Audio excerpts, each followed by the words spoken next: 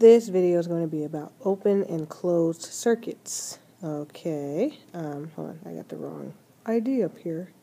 That should say, let's see here, OCC. Okay, so open and closed circuits. So right here you have a picture of two different circuits, right? Which one do you think would be the open circuit? Which one do you think would be the closed circuit? Okay, well, hopefully it's obvious. This one would be open. And this one would be closed. And it's closed because, you know, as you see, there's a switch right here. This switch, when it's closed, this basically means that electrons are able to flow. But when it's open, like over here, then the electrons are not able to flow. All right?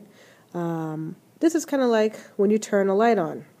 When you turn a light on, you're closing the switch. Here's a good example. In this situation, you have two light bulbs, all right? The light bulbs are currently, do you think they're off or on?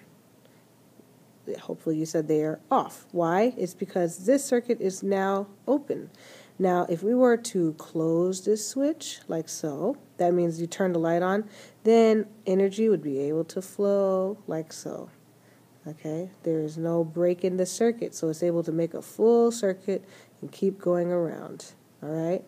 Now, if I was to open it like so, then that energy, what would happen is that energy still would be flowing, but it would never reach all the way back. It'd stop right here, which would mean that you would not be able to complete the full circle. So these light bulbs over here would not light because there's a break in the system.